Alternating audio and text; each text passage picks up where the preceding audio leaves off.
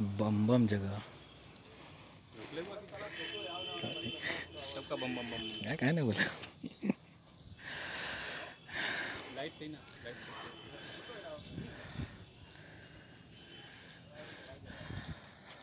Okay, so this is actually, I think, the best place from outside, from where we can show you the inside complex of this beautiful, beautiful temple. Uh, as you can see, the temple is in the architecture of the temple is actually in three positions. The front one that you can see, it is called mandapa. The front one is mandapa, then the second mandapa in the center of it, and then on the sanctorum, you can see this big tower.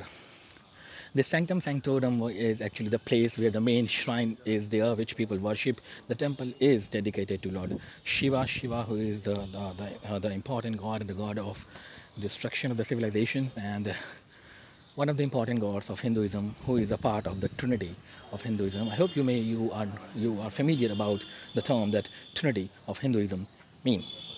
So all these temples are actually carved out of sandstone, and it's a big complex. As you can see, it's a big complex of temples. The main shrine is this one.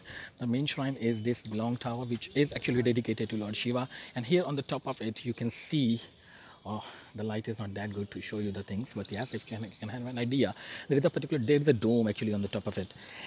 And the interesting thing to know will be that how this dome, which is actually a big piece of stone, actually a monolithic piece of stone, and it is not actually the part of the temple. It has been put over there, over the top of this tower. So the important thing is to know that how the people in 11th century CE were able to take this big piece of monolithic stone to that height.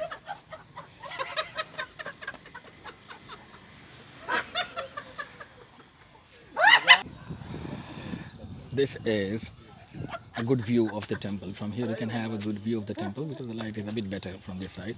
So this is the Lingraj temple, the big complex of the temple, and I hope you like the video and information about this particular place.